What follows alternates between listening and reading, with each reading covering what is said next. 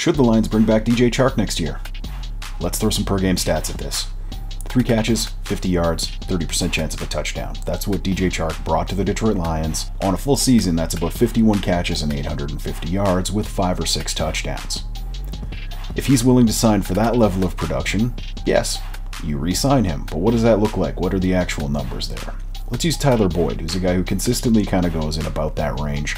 He's got a cap hit next year of about $10 million. So you could expect a DJ Chark extension to be somewhere in that, with inflation, about 12 to 15 range.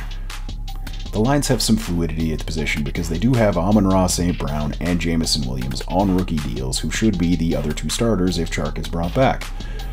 But they don't have to do this because they do also have Josh Reynolds and Khalif Raymond. If they can get him somewhere closer to $10 million than $20 million, they should probably do that.